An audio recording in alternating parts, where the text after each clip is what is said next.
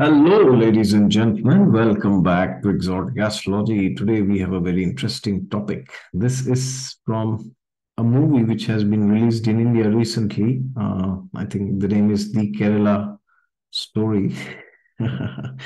So there are certain points which have been raised in the movie which requires attention, and many people have asked me regarding this. They've asked me, how does this actually work? Okay, so there are many points about the Vedic tradition, about Hinduism, which the movie mentions, which is supposedly spoken by people from other religions. Okay, so what is it? So, for example, there's one thing. There are many things, but one of them is like they've said, oh, how can Lord Shiva be God because he was crying and he was weeping when his wife Sati, apparently when she died.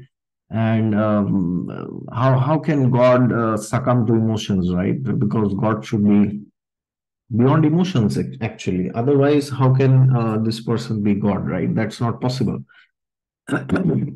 See, this is a very gross misrepresentation of the Vedic tradition, because what people think is that God should be beyond emotions. Well, that's actually not the case, because today I am going to give you so many references from the Bhagavad Gita, which actually emphasizes the power of emotion, basically. Okay. And if you see our Vedic tradition, if you see the Shrutis, the Smritis, everywhere, you will find loving interactions between God and his devotees. Okay. So if you read all the Puranas, the Upanishads, you will find there are like hundreds and thousands of examples that we can to prove that spirituality is not like a very dull and very boring thing which has no emotions in it. Okay, many people think like this, but actually that's not the case, because whenever you are talking of spiritual progress, it simply means you are talking of getting closer to God, and because God is a person, so there are emotions involved with it. Okay, so but why do people fear emotions? Because they think that, oh yeah, emotions give pain and trouble always, so therefore whenever we become spiritual we have to become emotionless, right? Well, that's not the case.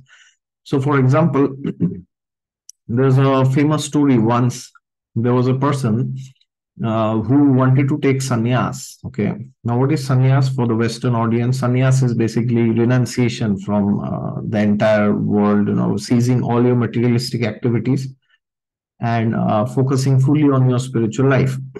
So there was one person, he had his wife, and somehow his wife died. And then he went to his Guru Maharaj, and he said, Gurudev, now I'm qualified to get sannyas. Please give me sannyas. Please award me with sannyas. I'm so desperate to become a sannyasi. And then the Guru asked him, what makes you think that you are qualified for sannyas? Then he said, I am qualified because my wife died and I did not cry. I did not shed a single tear when my wife died. Well, then when the Guru heard this, he laughed and he said, Sannyas means that you should cry for the entire world by seeing the suffering of the living entities of the world, right? So if you cannot cry for one person, and that to your wife who has been so intimately and closely linked with you, physically, mentally, spiritually, intellectually, emotionally, so then how in the universe will you cry for everybody else in the world? So you are not qualified to take sannyas. Okay. So therefore, many times people think, oh, emotions are bad. Emotions are not bad. It is only bad when you are directing it to the wrong person, right? Because if there are no emotions, then there's no life. You are a dead. You don't you are just existing. You don't live, basically, right? There's a difference between existing and living. And regarding the stories in the Vedic tradition, there are, like, as I said, there are millions and billions and trillions of pastimes which you can quote. So, for example, why only Shiva? Then you see Lord Ram's example. There are some questions raised about Lord Ram also, but we will tackle that some other time. But in context of emotion, you will see when the great Jatayu right? He was a great friend of his father, Dashrath Maharaj.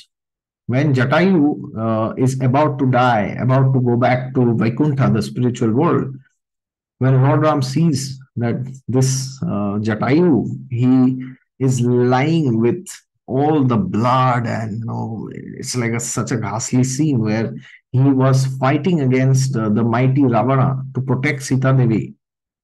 And then Ravana demolishes him, and he is on the verge of death when Lord Ram comes and meets him and in his last moments.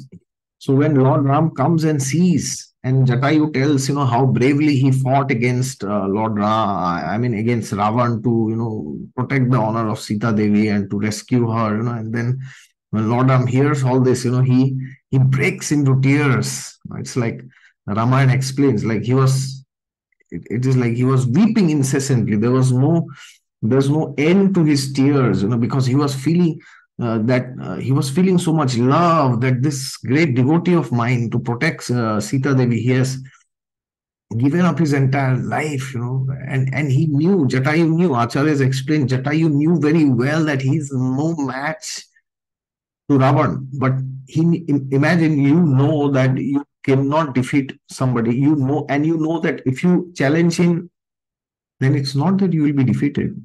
You will be dead. You know it. It's not a question of, if yes, no, maybe, but maybe this, that. No, it's not a question of ifs and buts. It's a question of certainty. It is unidirectional, and you know that you are going to die. But imagine this person, he goes and challenges this mighty Ravan, and then he tries his best. Ravana is also bleeding, he's also injured, but then at the end, Jatayu leaves his body. He leaves this world. Lord Ram says that at this very moment, I will send you to the spiritual world of Vaikuntha. Now, that shows how intimately, you talk of Hanumanji, for example, whenever he used to do something Herculean, whatever, what would be his word? He would say Jai Shri Ram, and he would jump, he would make the leap, right? Even when jumping from Dhanushkodi to Lanka, he made that great leap of 100 yojana, 100 yojan dur. But what did he say? Jai Shri Ram. Why did he say Jai Shri Ram? He could have said, oh, I don't need all this, I can just be myself, right? But he says this because out of his emotion, right? And anybody, you take any example, you take the example of Shabri Devi from Ramayana, who was instructed by Matang Rishi, her spiritual master, that one day God will come to you searching for somebody, right? So in this world, everybody goes to God. They are searching for God. Materialistic people are wanting to exploit God like a order supplier, and spiritual people are also searching. Where is God? Where is God? We want to find you and meditate this, that, blah, blah, blah. But you will be the only person, Shabri, where in this world for whom God Himself will come searching for you. Okay. So what she used to do, she used to every day she would assume that yes, today Lord Ram and Lakshman will come, and she would put beautiful flowers on the pathway, and people would call her mad, insane, crazy. Oh, you old lady, you have lost your mind. Gone is your guru and gone is your ashram, and forget that God is ever going to come into your life. No, that's not happening. That's a figment of your imagination. Okay. But no, she had this strong faith in the words of her Guru Maharaj. Yes, Guru Maharaj has said it has to be true. There's no question of that being not true. Okay. And what happened? She would taste all the bear, as they say, in Hindi, in India. I don't know what's the English translation for that. So it's like a small fruit which she would taste herself first, and whichever fruit was sweet, only that she would keep aside for Lord Ram. I mean, that is the love, that is the extent of love and devotion. And when Lord Ram came, he accepted it. He didn't say, no, what nonsense is this? You are offering me your remnants. I mean, imagine when you go to temples, there are such high standards, like Brahmins, they are offering food, it's like cooked without onion, garlic, and, it's very sattvic, and it's like you have to take bath. properly. You have to do your Gayatri, you have to chant mantras, then you have to offer. It's so complicated. It's such a high standard which is followed. But imagine in case of Shabri, you are offering your remnants, you are offering your dutha, but even then Lord Ram is accepting, right? Even in the case of Mahabharata, if you come and see Arjuna, why to go to anybody else? Let's talk of Arjun here. Arjuna heard the entire Bhagavad Gita, right? Entire, all the slokas. He heard literally directly from Lord Krishna and nobody else. But then what happened when Abhimanyu died? When Abhimanyu was brutally massacred, it was like he was brutally killed by all these seven Maharathis combined. The Kauravas, Dronacharya, Karna, and all these. Then what happens? When Arjuna comes and he sees he's devastated and he cries. Yes, he cries. He can't believe it. It's like he sees, oh my child, you fought so bravely and you are no more now. He can't believe it. But then gradually he comes to his senses and he understands, well, this is the will of destiny. That is how it is to be. But then Arjuna does not say, okay, now my son is not there anymore. Why should I fight this war? No, then he takes a vow that till tomorrow's sunset, I will kill Jayadratha. Unless he runs away from this battle, okay, or whatever. We can go into the details of the vow later, some other time. But Arjuna cries. Now somebody can ask, oh, what is this? You just heard the Bhagavad Gita, right? Where Krishna told you are not this body, you are spirit, soul after all, right? So why should you cry? Why should you waste your time, right? Well, that's not the case. Emotions are very important. If there are no emotions, then there's no life basically. Even if you're talking at a spiritual realm, there are emotions involved always, because the Srimad Bhagavatam says living entities, the Vedanta Sutra says that Athato Brahma Jigyasa, you should always inquire about the higher truths, the spiritual truth. But one of the main composition of the soul is Satchit Ananda, which means it is full of eternity, knowledge, and bliss. And the soul is conscious. So when somebody is conscious, then there are emotions. How can somebody be conscious if there are no emotions, right? That's not possible. So either you go at a mundane realm or you go at the spiritual realm. Even if you see the relationship between the guru and a disciple, there is emotions involved in it. It is not some dogmatic thing. Oh, guru is there, he will say and I will follow. No, it's not like that. There are emotions involved. The guru, why is the guru taking care of the disciple? Out of compassion. There is compassion, there is love, there is sympathy, empathy, care, concern. All these things are there. Without this, you cannot have a spiritual experience. It's not possible. And there are so many people that I know, they say, oh, I go to this spiritual community and, whatever, so and so, blah, blah, blah. But then they don't have any connection with anybody. They don't have connection with their guru, with their, the Shiksha Guru, Diksha Guru, Pat Pradarshita Guru, or with their god brothers, god sisters, or any seniors in the community. And then within no time, they are not there in the community anymore. They leave and they never return. Why? Because emotions are those, emotions represent that string which keeps you connected, to each other. Otherwise, what is it basically, right? So if you see Kunti Devi, she's there in the Srimad Bhagavatam, right? Kunti Devi offers prayers to Lord Krishna, right? Why does she do? Why at all she does it? Because she's connected to Krishna emotionally, not because she's Lord Krishna's aunt. That's not the reason. She is connected bodily also, to that sense, but that's not how it is, right? Even at the end of the war in Kurukshetra, when you see all the 5 sons of the Pandavas, the children of Draupadi, they are again killed by Ashwatthama in the dead of the night when they were sleeping, right? Because Ashwatthama thought they were the Pandavas. So when you see, imagine as a mother, you have 5 children and you come and see, all of them are slaughtered in one day. How will you feel, right? But even within that, what did Draupadi say? Draupadi said, oh, I can feel the pain of a mother, so I think you should spare Ashwatthama or, give him some punishment, but not kill him. This is what Draupadi said, right?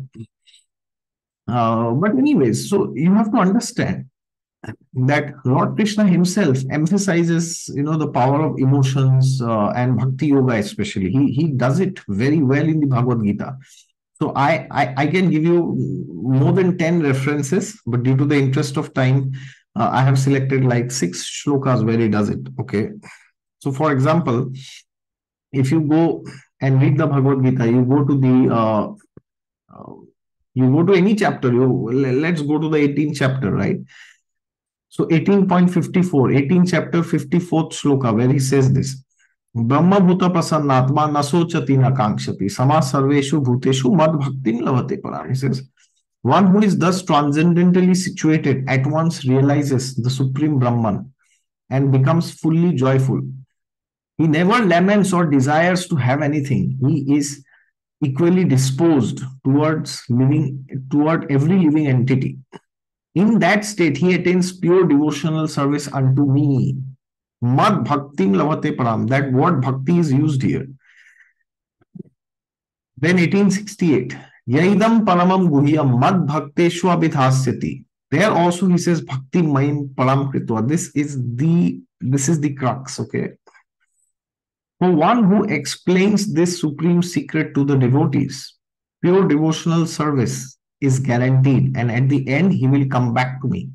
Again, Lord Krishna is emphasizing devotion here. 9.22 Ananyas chintayanto mam ye jana paryupasate tesham nityabhiyuktanam yogakshemam mahamyaham. But those who always worship me with exclusive devotion, Lord Krishna is saying, meditating on my transcendental form, to them I carry what they lack and I preserve what they have. Yogakshemam mahamyaham. Then 9.27 Yat karoshi yadashnasi yadjuhosi dadasi yat tapasyasi kaunteya tat kurushva madarpanam. Whatever you do, whatever you eat, whatever you offer or give away, and whatever austerities you perform, do that, O son of Kunti, as an offering to me. How can you offer something to somebody if you have no emotions? That's crazy, right? Then 10.9 Madchita madgatah prana bodhayantah parasparam kathayantascha mam nityam tushyanti charamanti cha. Look at what's written here. The thoughts of my pure devotees dwell in me. Their lives are fully devoted to my service, and they derive great satisfaction and bliss from always enlightening one another and conversing about me. They derive great satisfaction and bliss. How can a stone, this is a mobile, can it derive great satisfaction and bliss? No, right? You or me can. Then, of course, the conclusion of the Bhagavad Gita. Sarva dharman parityajya mamekam sharanam braja aham tvam sarva papebhyo mokshayashyami ma sucha. Abandon all varieties of religion and just surrender unto me. I shall deliver you from all sinful reactions. Ma suchaha. Do not fear, Lord Krishna is saying. Okay. So, as I said, I can go on and on. I can give you 100 references, and if I open the Srimad Bhagavatam with the 18,000 verses, you will go crazy. You take any canto, you take any pastime. You take the 7th canto, for example. Prahlad Maharaj is there. Right? Prahlad Maharaj, when he was attacked by Hiranyakashipu all the time, when he rebelled against his father, apparently. And then what happened? Recently, we celebrated Narsingh Chaturdashi. Lord Narsingh Dev appeared in this, ferocious form, and he ripped apart Hiranyakashipu, right? His form was so beautiful and so ferocious at the same time, right? And then what happened? Why did he come? Why did he kill Hiranyakashipu? Why? Because he was a demon? Well, yes, but not necessarily. But because he was tormenting this great devotee called Prahlad, right? So that is why Lord Narsingh Dev appeared. That was actually the main reason. Okay. So therefore, if somebody says, that God doesn't have emotions, or his devotees don't have emotions, well, then my question is, what in the universe, what the hell are you doing in spirituality? What are you doing exactly? I mean, you're just in illusion. You are in delusion, actually. Not even in illusion. You are delusion to think that spiritual life can go on without emotions. No, it is not possible. You will have emotions towards your gurus, your god brothers, your god sisters, towards God at the ultimate level. You will have that, and when you have that, that same compassion and emotion and love and empathy will manifest towards all other living entities of this world in form of kindness, compassion, charity, and concern, love. So that is how it happens. So Lord Shiva, he is crying. Yes, he's crying because he has emotions. He's always meditating. He's in trance. Parvati Devi asks him, "What are you meditating upon?" Lord Shiva says, "Sri Rama Rama Rameti Rame Rame Manorame Sastranama Tattulyam Rama Nama Varanane." He says, "I'm meditating on the name of Ram. 1,000 names of Vishnu equals one name of Ram, O Rama Devi." Right? So why in the universe is he meditating? Why? Because he has emotions. Yes. You see Lord Krishna, all his pastimes, all filled with devotees, all filled with emotions. You will never find Lord Krishna comes and protects Draupadi. Why? Oh, yeah, because I'm God, I have to do it right. Well, yeah, Draupadi is a very chaste lady, so it's my duty, right, to go and protect her. Well, yes, but that's not the ultimate reason, right?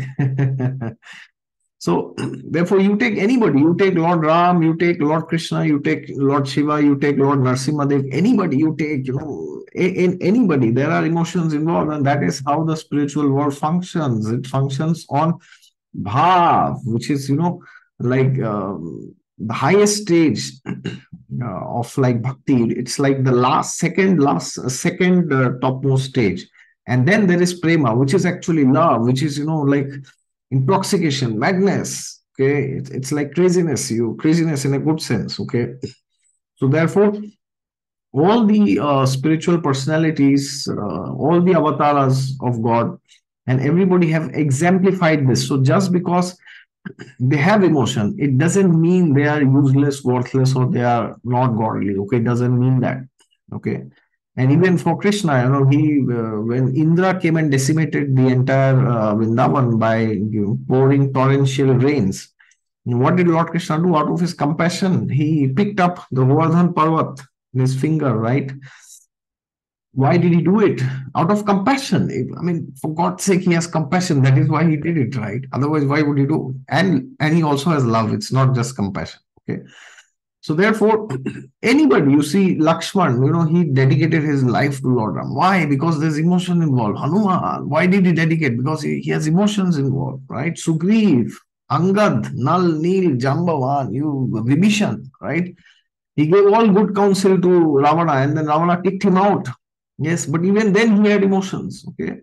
So therefore, anybody and everybody has emotions, and emotions also exist in the spiritual realm. So if somebody says that there should be no emotions in spiritual life, then please send them the link of these 6 shlokas. And either they will understand what you're saying, or they will never show their face to you again. All right. Thank you very much. Take care. And Jai Shri Ram.